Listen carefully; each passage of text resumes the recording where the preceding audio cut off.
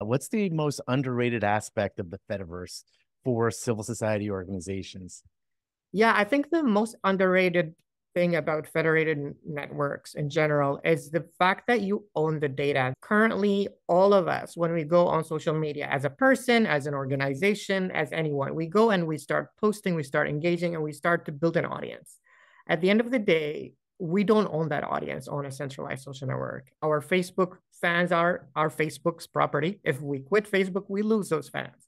Our Twitter audience, our X audience are on X. And if we leave that platform, or if the platform decides to shut you down, then you don't get your content. If the platform doesn't like what you publish, they'll tell you to take it down.